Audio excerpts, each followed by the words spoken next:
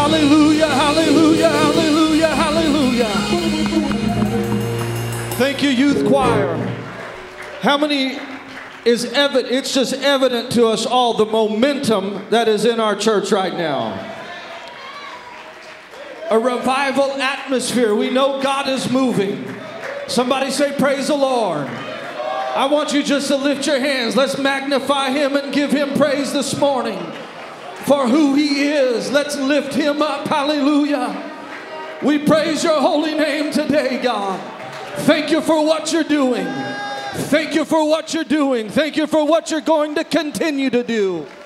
We are expecting your great move, God. Hallelujah. Would you put your hands together? Give God a praise with your hands.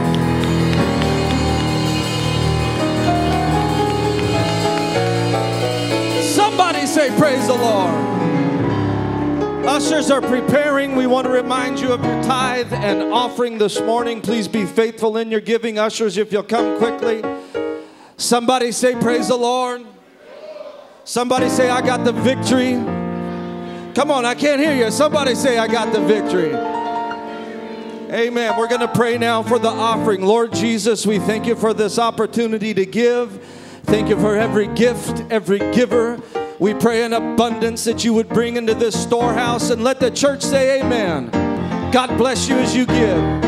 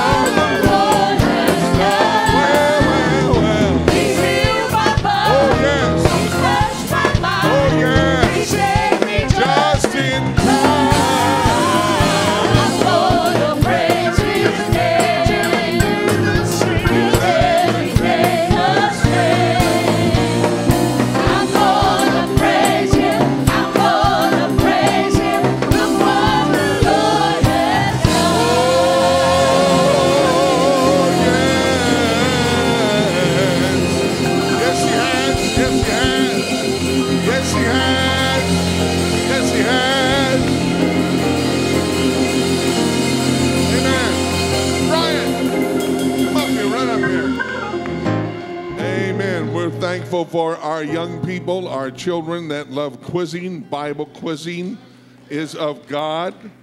Amen. And so they had a quiz. I want you to tell where it was and what happened. What was the results? And I want to really know if you beat somebody. So we got 4th place up in Bellflower. Our first quiz, we beat Bellflower 1.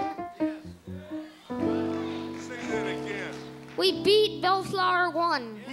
Who's Bellflower 1? I don't know. They were the champs last year. They were the champs last year. And then our second quiz we lost. And then in the losers tournament we beat Word of Flame. And then in the second losers tournament quiz, we lost to Gateway. All right. We lost to Gateway. I just wanted you to tell everybody you beat the champs from last year. Way to go. Amen. You can't lose in Bible quizzing. You can't lose. You might lose, but you can't lose. Because it's all about learning the Word of God, memorizing God's Word. I want to reiterate again, if she didn't hear it, Sister Gill, we love you and appreciate you. This church operates because of Sister Gill. It's built on Sister Gills over the years that make this church go. They've always been there. They've always worked. They've always labored. They've always been faithful. She's over there sitting down by that window. Give her a hand, Sister Gill. Amen. Welcome, everybody. The more I look, the more I see precious people that are here visiting today. A Mulder family, God bless them, from Nevada. We got folks here today from Texas. We got folks from all kinds of ports. And I don't know everybody's name and all of your life story, but God brought you here, and we're excited you're here. Amen, amen, amen. Met a young man back here from Texas that helped do the burial for Sister Kilgore, John Kilgore, and Tigger Kilgore, some of the great people of all time in the kingdom. And they grew up in Jerusalem with the Urshan brothers in a very tough time. And we appreciate so much their ministry over the years. If you ever got to a camp meeting and heard John Kershaw, you never forgot it. And you never forgot, I think he preached a few deeper lives right here. Praise God. They would always say, my God in heaven. Praise God. I'm going to invite you to my favorite book in the Bible, the book of James, chapter 1.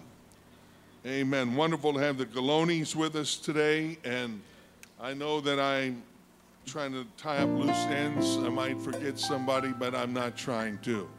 Amen. I only got 2 eyes, and they work half the time. Praise God. I want to preach today on the blessing of divine order. The blessing of divine order. You will have a rotten marriage without divine order.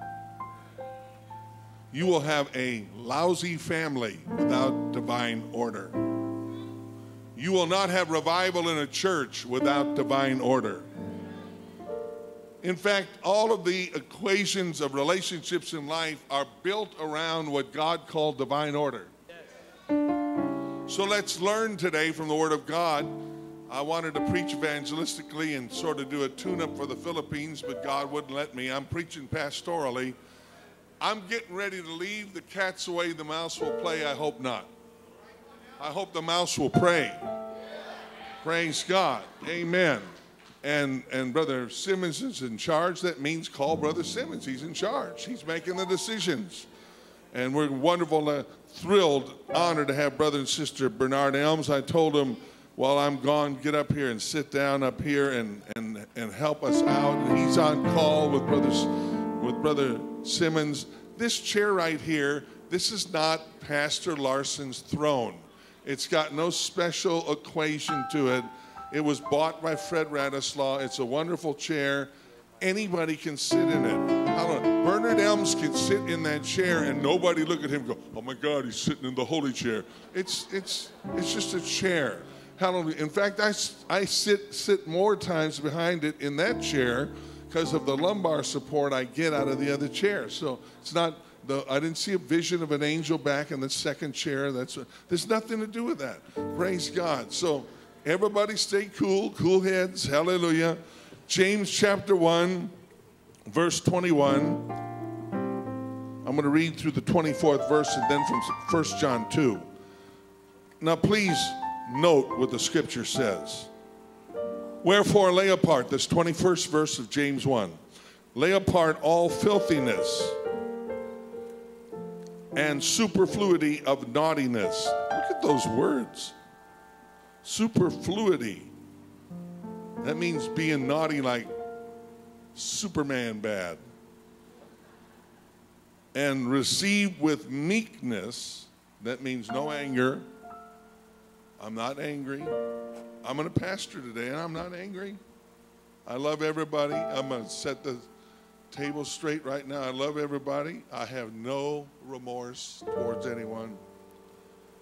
But the Word of God, it'll cut deep. It's a sword.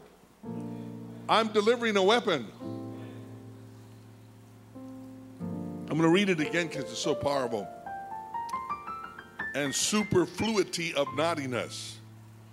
And receive with meekness the engrafted word, which is able to save your soul. Now we're talking. That's why we're here. Verse 22, it says, but, amen. Remember Johnny James preached in this pulpit? I'll never forget it. He said, you got to watch out for the buts. But be ye doers of the word and not hearers only. Don't let that just floss over your brain. Be ye doers and not hearers only, deceiving your own selves. Wow, that's important. For if any be a hearer of the word and not a doer, he is like unto a man beholding his natural face in a glass. And I didn't know Sister Larson was preaching about reflections today. And here it is. This is what God gave me. He is like a man beholding his natural face in a glass. For he beholdeth himself and goeth his way, and straightway forgetteth what manner of man he was. 1 John 2 and 15 and 16. In your hearing, 1 John 2. Love not the world, neither the things that are in the world. Everybody got it? Is it truth? If any man love the world, the love of the Father. Preach all you want about how good you are, but this is what the Bible says. If any man love the world, the love of the Father is not in him. For all that is in the world, the lust of the flesh, the lust of the eyes, and the pride of life is not of the Father, but is of the world. And the world passeth away, and the lust thereof, but he that doeth the will of God, divine order. He that doeth the will of God abideth forever.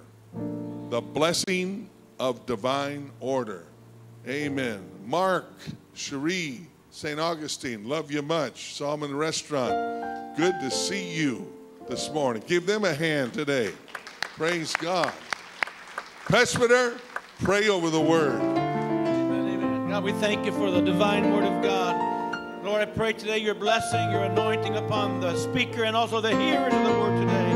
Let our hearts be changed, empowered, and drawn closer to you by this message this morning. We ask it in Jesus' name. Clap your hands, all ye people, clap your hands. Wonderful choir, wonderful music, wonderful youth choir. I tried to get out front and stop them and sing it again, but I was too late. Amen. You may be seated. God bless you. I want you to hear me. I deeply, deeply appreciate all of you that are here this morning and committed to church. Thank you for coming to open your heart and hear the word of the Lord. I am a blessed man to pastor one of the great churches in the country because you are great people of God and you love the Lord and you're a joy to pastor. The Bible says in this beginning of looking at the blessing of divine order. Does anybody here want to know what divine order is? Do you want to find that out? Well, we're going to look at it, and I'd like to say from Psalm 19, it says in the 7th verse that the law of the Lord is perfect, converting the soul. The testimony of the Lord is sure, making wise the simple. The statutes of the Lord are right. Amen. So notice testimony, statutes. Look at this. Rejoicing in the heart. The commandment of the Lord is pure. Everybody say commandment. Brother Galoni was a seal. And that's bad to the bone. There's not many seals. unless you go to La Jolla Cove. Hallelujah. And Brother Gallone's probably the only guy that could have swam to church today from Imperial Beach. And I told him that, and he said, and back. Praise God. I liked it. I like that. That's that Semper Fi. That's that hoo-yah. Praise God. I like that. That came right out of him. And it says here the commandment of the Lord is pure. Why wouldn't you want something like that? And it is enlightening to the eyes. I want my eyes enlightened today. And the fear of the Lord is clean, enduring forever. The judgments of the Lord are true and righteous altogether. More to be desired are they than gold, than much fine gold, sweeter also than honey of the honeycomb. The blessing of divine order. Praise God. We are to embrace. We are to apply. We are to believe. We are to receive what God shows us is divine order. Now, can anybody argue with me this morning? Can you actually stand up and argue with me this morning and tell me that God is not a God of order? Does everybody believe God's a God of order? Amen. You go to court, order in the court. What would the military be without, about face? What would it be if they didn't learn how to march in cadence and submit to authority? But you look at God and order, just notice outer space. Just look through a telescope, the cosmos, notice the seasons, notice the calendar and how it works in AD and BC. Notice the 24-hour clock that we live by and the sun in San Diego coming through that western wall or the southern wall, and how God uses the suns and the tides. And then there's seed time and harvest. It's amazing order of God. And then there's the planet alignment, and God creates order. Until this book says, enter sin. And in the Garden of Eden, Adam and Eve and Lucifer, the new result of sin is disorder. Notice everybody in the Garden of Eden, a paradise, was kicked out. And the animals began to consume each other. It threw the world into havoc when it got out of divine order. Hallelujah. Let me introduce you to a lady called One Bite Eve. Praise God. I don't know if you've ever heard of One Bite Eve, but the Bible says that God made everything for man to bless man. Everything in the Garden of Eden, you all believe God's a good God? Everything was to bless, everything was to anoint. There was only one thing. There wasn't 10 commandments, there wasn't 365 books. There was one solitary rule. One. God is oneness. Don't eat of the tree of the knowledge of good and evil. For in the day that you do, you shall surely die. And the Bible says you're going to die if you get out of the order. And the Bible lets us know that the woman, Adam took the chicken way out. He said, God, the woman that you gave me, she got me to eat the fruit. I don't know what it was. Everybody uses the apple thing, so we could stay with that. But I want you to know, God told Adam, not Eve, to watch over the garden, to take care of the garden, to respect his word, to not eat of that tree. And Eve went over, delightful, sweet. It was Valentine's Day. I don't know what Eve looked like, but Eve was probably real pretty. She's the first person that was female in history, and he was the first male. I mean, they were flawless. They came right from God's hand. And so she says to Adam, you need to take a bite. One bite, Eve said that. And he goes, why? She said, because, we got all this stuff that we're supposed to enjoy, but it's bugging me. We can't have that. God's sort of a mean God. We can't have that one thing. And you know what that snake told me? That snake over there said, the reason he won't let you eat it is because on the day that you do, your eyes will be open and you'll be like God. so he don't want you to have it.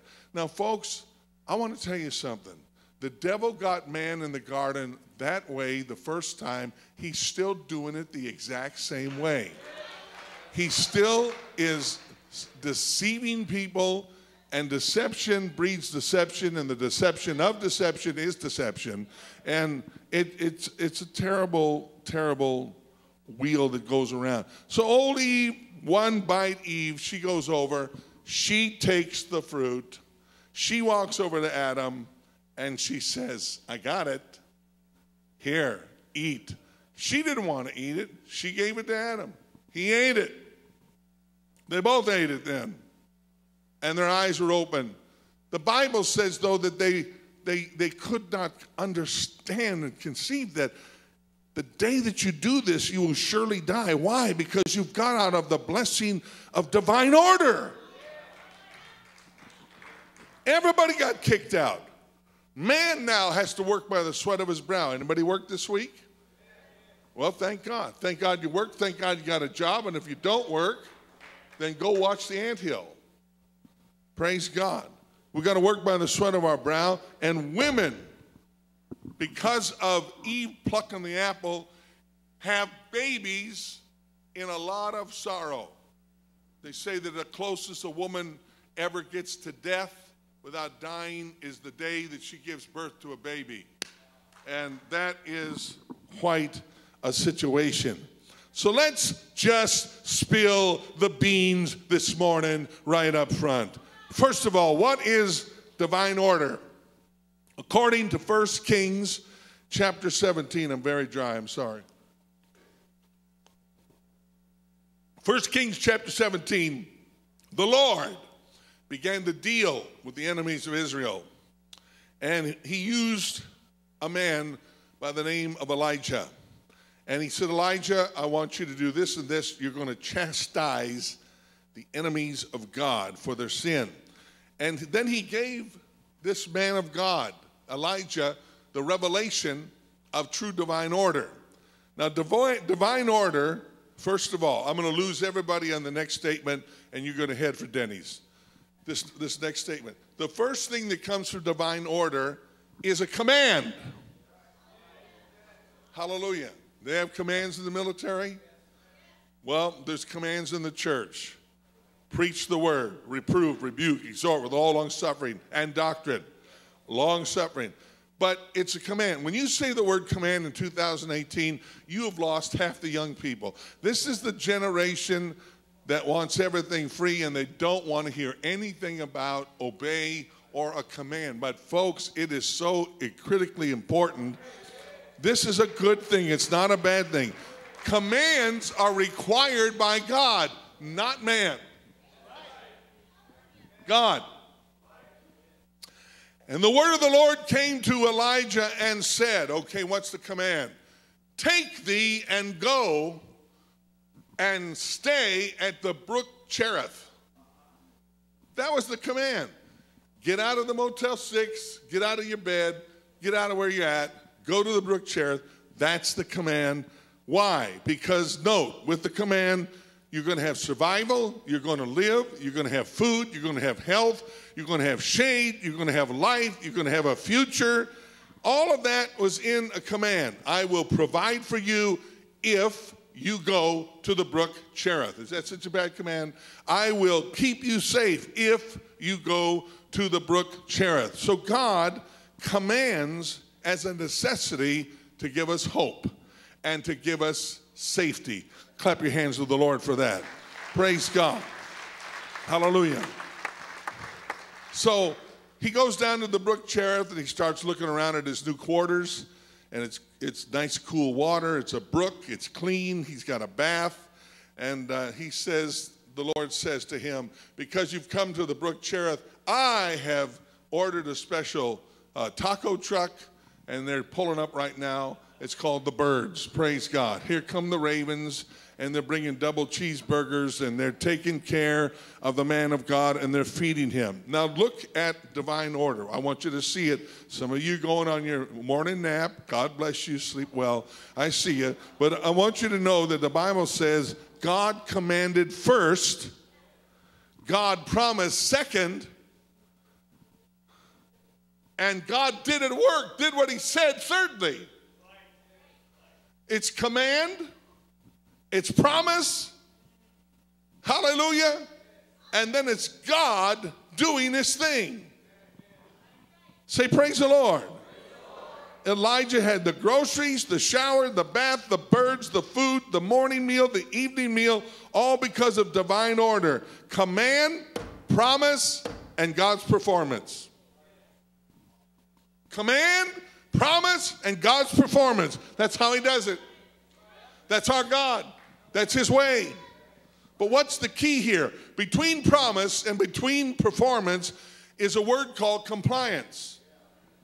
I was amazed Sister Larson used the word compliance this morning when she was teaching. She says, I looked that word up yesterday. I'm using that word today. I didn't get it from her. She didn't get it from me, but I thought that's amazing. She used that. And the prophet Elijah did as the Lord commanded him to do. When all of the obedience was done on the command, then the promises came forward and God performed for the man of God. And that's why I read in the text, the Bible says, be ye doers of the word and not hearers only. Hallelujah. The full performance of God's promise is wrapped up in our cooperation. It's wrapped up in our doing. Hallelujah. Not being deceived. If there's no compliance in your life, you're deceived. I got 3 amens. The word compliance means the action of you complying with a wish or command. The action of you or I complying with a wish or a command. The act of conforming to a mold. The tendency to yield or acquiesce in spirit. Divine order, command of God, promise of God, performance of God, and sandwiched between the miracle is obedience unto God. So here is the issue. If we all do what God tells us to do, we all experience what God promised he said he would do. If you do what God says, you get what God promised. Say praise the Lord. It's simple, but it's profound. It's divine order. And Psalm 19 says, in keeping God's command, there is a great reward, it says. Not in believing it, not in quoting it, not in memorizing it, Brian, but in doing it. In the doing of his word, it brings the performance of God. Hallelujah. Israel was given by God 10 commandments to live their lives by. And the Bible shows us clearly that they're wonderful commandments. They were for the blessing of the nation. They were for the preservation of the nation. They were for the fulfillment of the nation, for meeting the needs of the nation, to be a holy nation, a peculiar people, called out of darkness into marvelous light.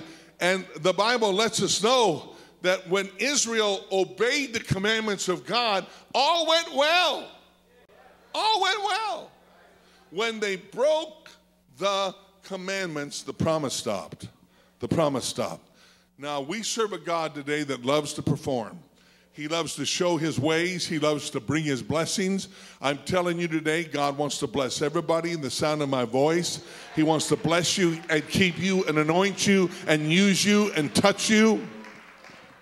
But it is not enough to just go to church.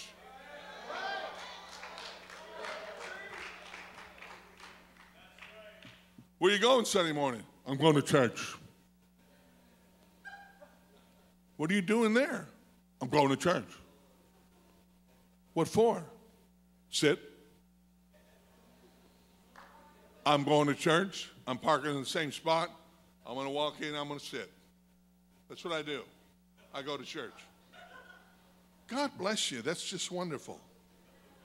I'm glad you come. I'm glad you take up a parking spot. I'm glad that you help put $1 in and pay the electrical bill. But bless God, going to church is not where the blessing's at. The divine order is I will enter his gates with thanksgiving. I will enter his courts with praise. I will worship the name of the Lord with all of my heart, all of my soul, all of my mind, all of my strength. Don't just go to church. Help make the church go. Get with it. Add something. Bring something. Hallelujah. Be something. Impact. Serve. Love. Now, is that ugly preaching or what? Hallelujah. I'm trying to be a sweet, wonderful man that I am. God loves to perform, not hearers only. And then he said, do you call me Lord? Do you? Do you call me Lord? Yes, I call you Lord. Then why don't you do as I told you? Acts 2:38 is divine order. Then Peter said unto them, okay, what's the command? How do I get saved here today at church? What do I do? Repent. You're telling me to repent? Who do you think you are? It's what the Bible says. Repent and conjunction. Who's doing the repenting? God. God's repenting that he ever made you. No, you got to repent. You got to repent. And conjunction, connected tissue. Here's the problem. And be baptized in the name of Jesus Christ. Is that the book? If you can read English, clap your hands. For the remission of sins. The first two things in divine order is a command and a promise, and man's got to do it. Man's got to respond. And then what happens? God fulfills it at the end. And you shall receive the gift. You shall receive. You shall receive. You shall receive. It works in healing. It works in salvation. It works in plannings. It works in building. It works in everything. Hallelujah. In the unity of the saints in the church of the living God. It's our doing that exacts the supernatural divine performance by God. Repent, baptism now, divine order propels the new birth. Hallelujah, the gift of the Holy Ghost. And captain over the Syrian host was Naaman. Great, powerful Naaman, but he was a leper. What's a leper? The worst of that era.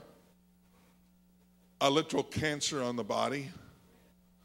Body parts falling off. The most horrible looking disease it's MRSA on the outside. It's vile, it smells. You had to declare yourself as unclean and not let people get near you. I have been in my lifetime to a colony of lepers and prayed. Was not easy for me to have to look right into the nose cavity of people. Eyes fall out, dry up. Horrible, horrible thing. And Naaman was a leper, and he showed up at the prophet's house. What did he go to the prophet's house for? He had sense. I need my healing. I need to find the man of God. He's excited. Now I want you to see the four attitudes of Naaman that got him out of divine order and finally got him back in it. You can get out of divine order and get back in it, thank God. Can you say praise the Lord? But he goes to the preacher's house and he's carrying an attitude, and it's a good one. It is, yeah, I got this terrible disease, but they've all told me if I get to that preacher, I'm going to get healed, and I'm going to get healed, I'm going to get healed, I'm going to get rid of this leprosy today. And he has the spirit of expectation. He's full of faith, he's excited. But once he gets there, after the spirit and attitude of expectation for healing from God and the prophet laying hands on him, he now gets there, and the method and the message tick him off. I mean, somebody already could be sitting out here, and I don't even know, you're fuming, you're mad at me because I said in Jesus' name, or some way you don't like it heard, or some way you don't like it taught. Hallelujah. I'm in the book. I got the microphone, and I'm just going to plow. Praise God. I know what the Bible says, and I'm preaching the Bible. He goes from great expectation and joy in his face to sullen, ugly spirit. You mean to tell me you know who I am? Do you know who I am? I am Naaman, the captain of the Syrian host. And you want me to go to that stinking, smelly river and get dipped 7 times? Why couldn't you pick the Far? Doesn't that sound like a great river? The Far River. Why couldn't you have picked that river? And anger and resentment began building up, or even the brook Cherith, praise God. But wait a minute, Naaman. Let's interview you here a second. You were high as you came to the church because you were about to get healed with faith and expectation. You were all high about it. You were full of expectation. You were told to go and get prayed for. And now you have a very bad offended spirit. What's your problem?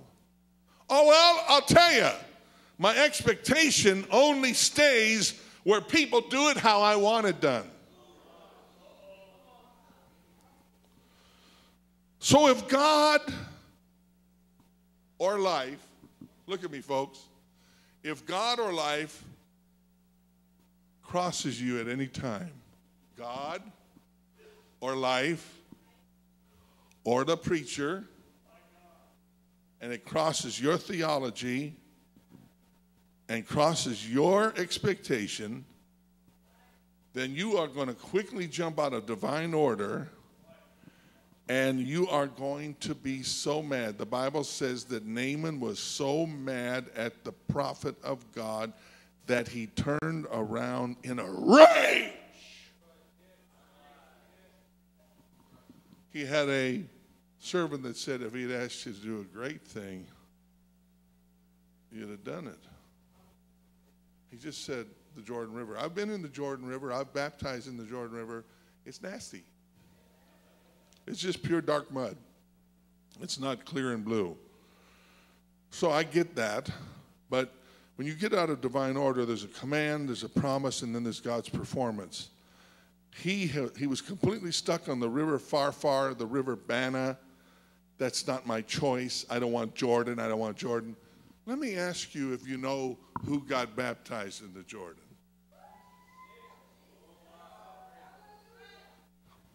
You're better than Jesus. Jesus got baptized in the Jordan by John, but you're better than Jesus. Hallelujah. Let me know when you want to get baptized, and we'll have a company come out and sterilize the baptismal tank.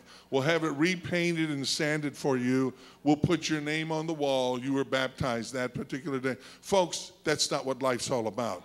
That's not what it's all about. It's about getting in divine order. Expectation goes from expectation to contempt, to malice, to anger, all because it crossed his opinion, all because it crossed his theology and his ego, and God knew the motive the whole time and the attitude of Naaman. Preacher, hey, you're telling me I'm wrong, preacher? I've been going to this church before Brother Gray. I came here before Sister Gray. Well, that's going way back. I'm not wrong, okay? Okay, I'm not here to argue with you. I just want you to know your nose just fell off over there, and you have 2 fingers that just fell off your left hand, and they're rolling over here, and you need some help, buddy. Praise God. You need a little bit of help. You need to just...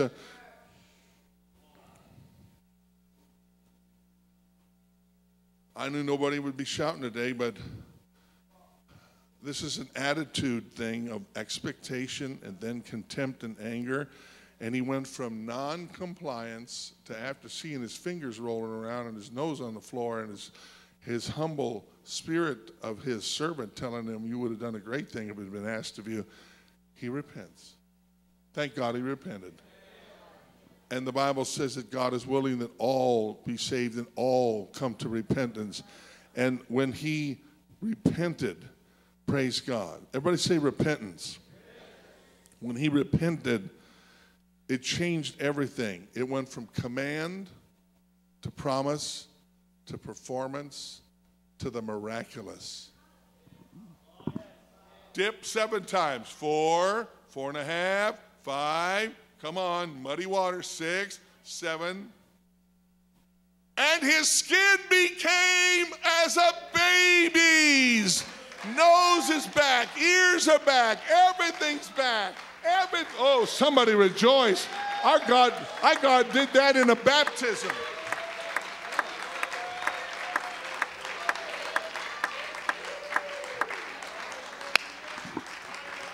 What is he now? He's full of praise. He's full of promise. He's full of joy, joy unspeakable and full of glory. He's full of an attitude of gratitude. He gets in divine order with God, and divine order brings the rewards of a generous God. God loves it when we honor him. God loves it when we honor him with our materialism, with our money, with our worship, with our body, with our praise. He loves divine order in our passion, in worshiping God, and what we spend our time on. God loves divine order in all these things. You see, divine order will always bring a harvest, and you want that harvest that comes from God. Anybody want the harvest that comes from God for getting in divine order? We're blessed here today. Folks, you don't realize how blessed we are. We are blessed. Somebody say, praise the Lord. The fact that you have a harvest today proves that a harvest exists. Did you sleep in a home last night? If you slept in a home last night, that is a harvest.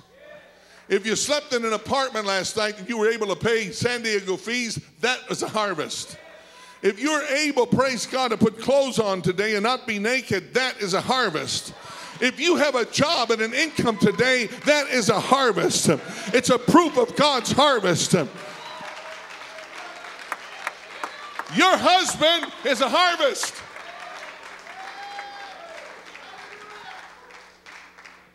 I said your husband's a harvest. Makes money, takes care of you, pays the bills. Your wife's a harvest. Say, praise the Lord. Don't take a harvest for granted. You need to embrace divine order in your home and your marriage. Good health is a harvest. And health returned by the healing power of the name of Jesus is a harvest. God is good. Clap your hands. Divine order makes life better. Divine order makes marriage better. Divine order makes your home better. Divine order makes a church have revival.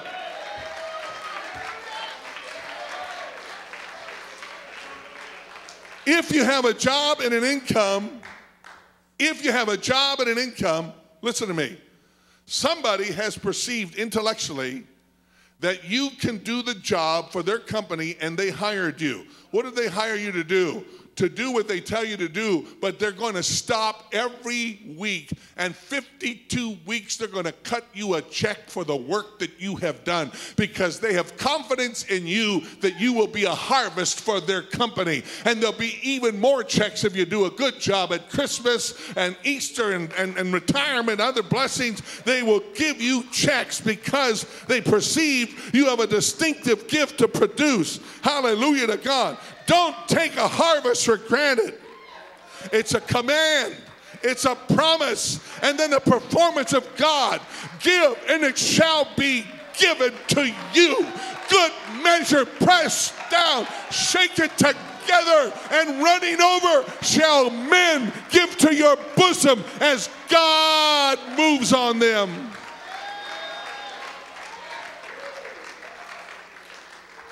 Running over, shaken together, shall give to your bosom divine order. Love is a harvest. How many's ever been in love? Amen. Puppy love is the beginning of a dog's life. I've probably said that 100 times. Still fun to say? Love is a harvest. Good romance is a harvest. Good looks are a harvest. You could have easily been butt ugly. I'm serious. All God had to do is turn your nose up 1.5 inches up take your ears and send them straight out of your head, and you look like a Volkswagen going down the road with the doors open.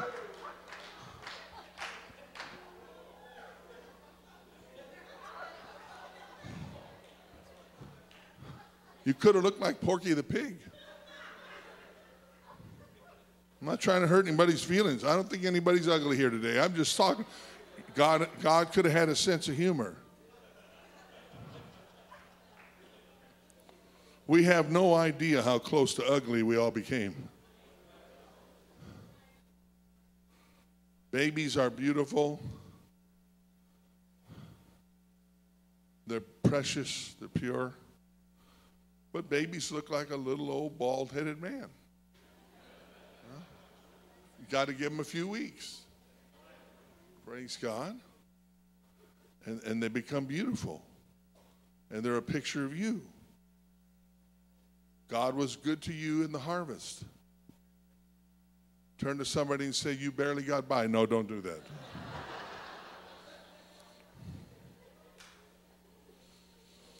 Isn't it wonderful that somebody fell in love with you and said, I do? Is that wonderful? That's the best day of my life after salvation. Joni said, I do, I will.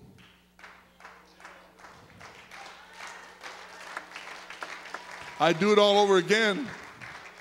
Same woman, a lot earlier. It's wonderful. It's a harvest.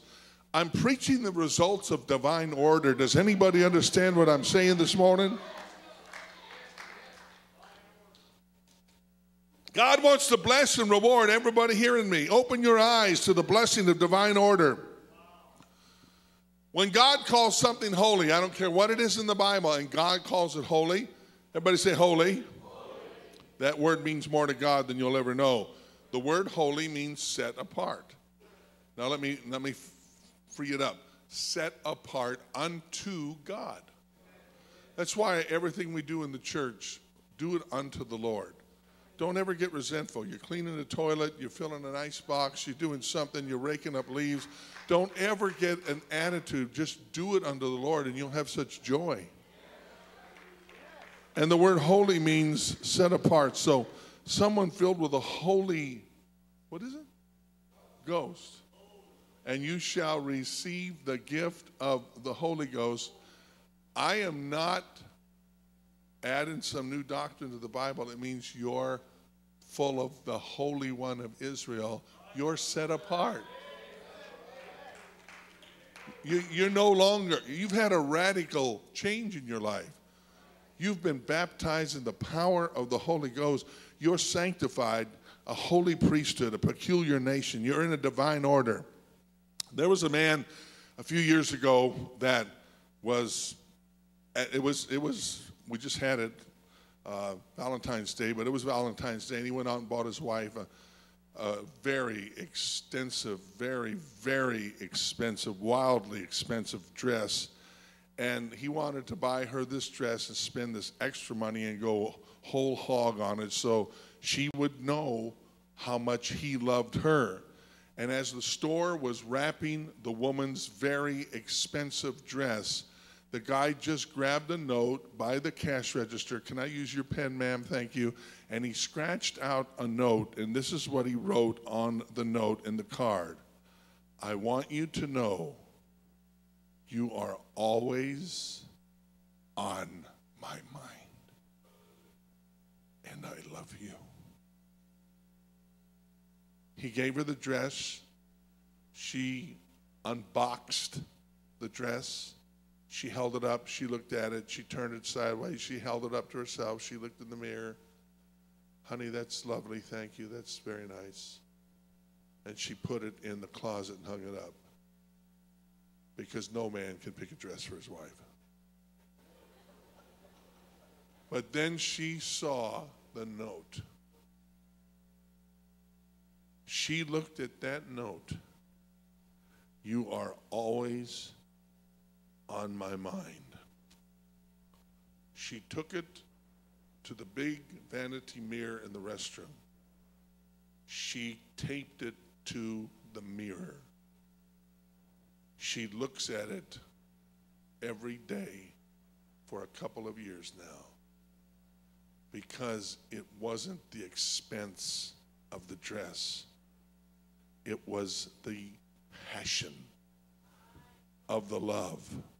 It was the fact that he thought about her and he wrote about her. And today, God is so into your passion, into your worship, into your praise, into God. When I get up in the morning, you are always on my mind.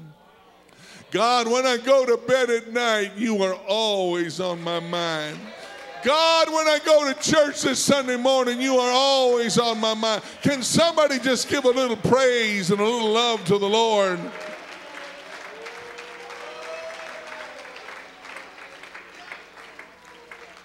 What blesses God is the spirit of obedience. That woman brought the alabaster box. She broke the spikenard. History says she spent 1 year of income, 1 year, and poured it out lovingly on Jesus Christ. Head, feet. Jesus was moved and said she'll never be forgotten. A woman who got in divine order. Malachi 3:10. Look what it says. It's a picture of divine release. Blessing. Bring you all the tithes and the stores. I'm not preaching about tithe. I'm preaching about a principle here. Divine order. Look what it says. Say the Lord of hosts, if I will not open you the windows of heaven and pour like she poured out on Jesus, pour you out a spikenard, that there shall not be room enough to receive. Prove me means provoke me with your spirit of you are always on my mind. I love you so much. I'm glad to do this. It's a divine release. Provoke means open the floodgate. God said, I will build my church, and the gates of hell will not prevail against it. Stay with me here for a moment. Now I want to just pour it out, praise God, and say to everybody here, but this church was birthed in Yokohama, Japan. David Franklin Gray, Olive Haney Gray were in Yokohama, made in Japan, like my wife said. I want to say something. God had a plan for that elder to get out of Japan, to be baptized in Jesus' name, filled with the Holy Ghost, speaking with tongues, become a one God apostolic preacher. And in 1945, God directed him and his wife Billy to this church. And the lower left corner of the United States, right at Tijuana, Mexico, God sent a man during wartime, and God put him into the pulpit, not only in little tiny groups of people, but the Hour of Power radio, hallelujah. And he founded this church in 1945 in divine order, and God blessed it, and God used it, and God kept it. I want to say we're not just another Lutheran or Catholic or Baptist church or a local church. I want to tell you this is not just a neighborhood church in the southwest corner of the United States. There have been hundreds of pastors come out of this church, and pastors' wives, and missionaries' wives, and teachers and preachers. Hallelujah. They've been trained here in a church that has divine order. And I want to tell you, you look at this church like some little thing in a casual way that I got to go to on Sunday, and other people will drive an hour and a half. 4 or 5 families will come here to be in the house of God, in the presence of God. They recognize it's not just a neighborhood church. We're connected to worldwide revival. We're connected to worldwide evangelism.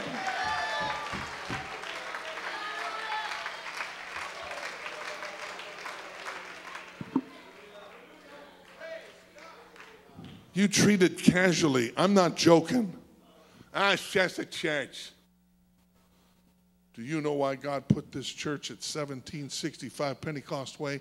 Do you know why God put this church at 1765 Pentecost Way? So your family could have a church.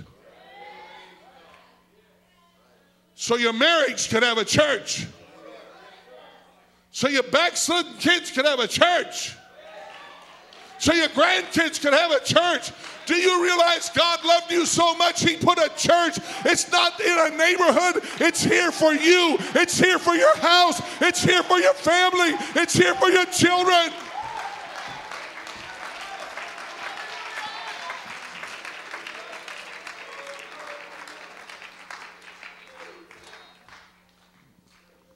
I don't try to shake people over hell and be mean. But I love the truth, and I love people. And if I get in your face, you've had to push me a long ways to get in your face, because I don't do that very often. Some of you might not like what I have to say right now, but I got to hurry, get on a plane, and go to the Philippines. And I just found out information. I'm not trying to spread stuff over the pulpit. I'm just going to have to handle it pastorally, because I won't have time. Hallelujah. Everybody say, I love Jesus. Precious young man made an appointment with me, did it all right. I need to go somewhere. I need to answer the call to this, go there. I worked with them, gave him my blessing. Well done. Guys get together. They get goofy. You going there? Yeah. Well, here come a couple of guys passing through town. I was as nice as I could be to them. I'm pastoring now. And as nice as I could be to them, I didn't know, because I was told later by the people involved in the situation, they weren't living for God. And these guys that weren't living for God said, if you move to Ohio, we can all go back there, get an apartment. We can flip houses. Man, we'll be millionaires. We'll all share the rent. We'll all pay the bills. Before it's over, you'll be knocking each other out with a hammer. Because some things aren't the right principle. You don't just make plans to leave town and move across the nation because two guys not living for God told you there's a job there for you and it's less money to live there. Now, don't get puffy fish and don't get Naaman. Back it down and say, yeah, I'm going to slow the whole process down, and when Brother Larson gets back, I'm going to make an appointment with him. Did all the victory go out of this church?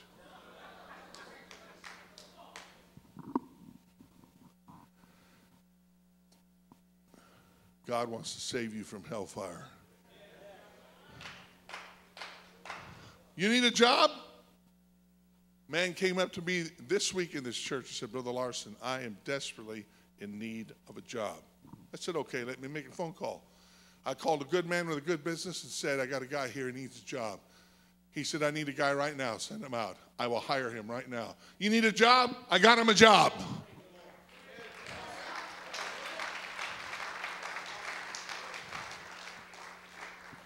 Who in the world am I tonight? Am I some guy to beat you over the head with a broomstick? No. This is the church of the living God. Get in divine order. Bible says to preach the word, reprove, rebuke, exhort, with all long suffering and doctrine. I'm not trying to hurt anybody. I love everybody. But the Bible says, I will give an account for your soul. And you want a good report. And we have some of the best here. It's the blessing of divine order. He said, I will open up the windows of heaven, you shall not have room. Let me tell you how true the Bible is. Most of you that live in a house, your house is full, your bedrooms are full, your bathrooms are full, your kitchen's full, Then go out in the garage, your garage full, and then go in the shed. It's got a lawnmower, and you got all the mowing stuff, and that's full. Your cars are full. Oh, you have more than one car? You have two? Oh, do you drive them at the same time? You drive two at one time? You've got 2 cars. Some people have 3 cars. Some people, I won't mention, have 5, 6, 7, and 8 cars. Hallelujah to God. And I heard the laughter in the audience. Praise God. I want to tell you, praise God. God has been good. He's opened the windows of heaven. You don't have room for all of your blessings.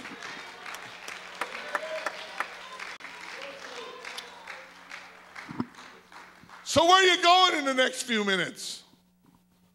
Is it on your bucket list to go to Colonel Sanders?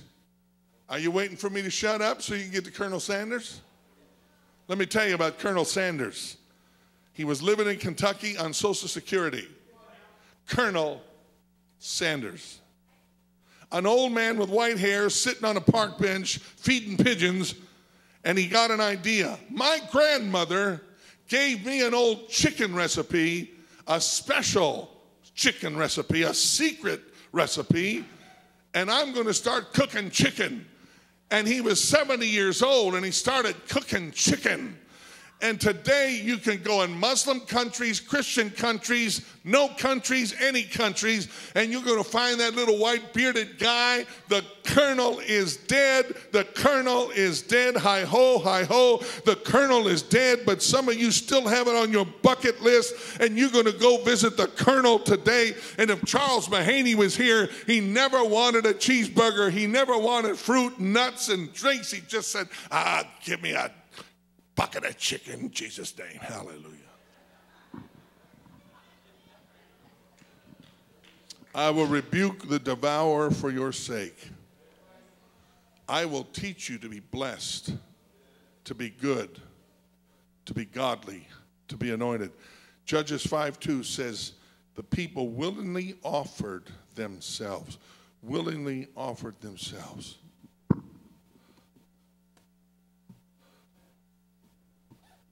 I guess this was my last sermon for the month.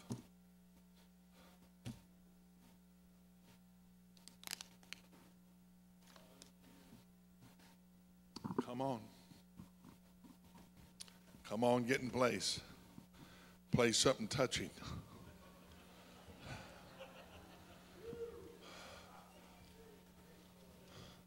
My sweet wife and I have knocked doors by the hours, built Sunday school routes, built a bus route.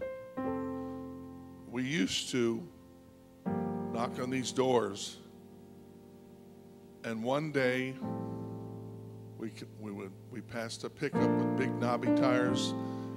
We knocked on the door, nobody was home, and we came back past the pickup, and we woke up a German shepherd under that truck.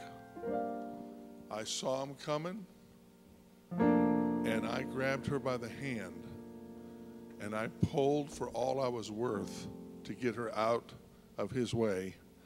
And he came up behind her thigh and bit in and shook it and flipped her down the sidewalk. That was a shaky experience. But another time, we knocked on a house, and the lady didn't shut the door in time, and the pit bull was coming. And he was coming fast and hard, and I'm getting ready, because that's the most precious thing I got. But the laugh was on the pit bull. He was on a leash. And before he got to us, pulled him up in the air and yanked him backwards. I said, hallelujah.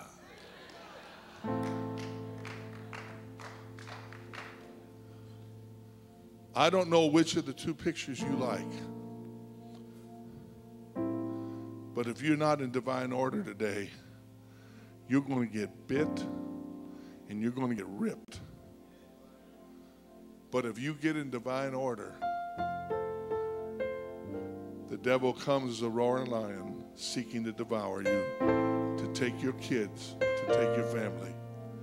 And God has a holy leash on him. No weapon formed against thee shall prosper. We're singing unto the Lord, and I'm asking the church to respond today. God, you've already talked to me. I want to get in divine order. Let's sing. Let's sing. Let's pray. Let's sing. Let's sing.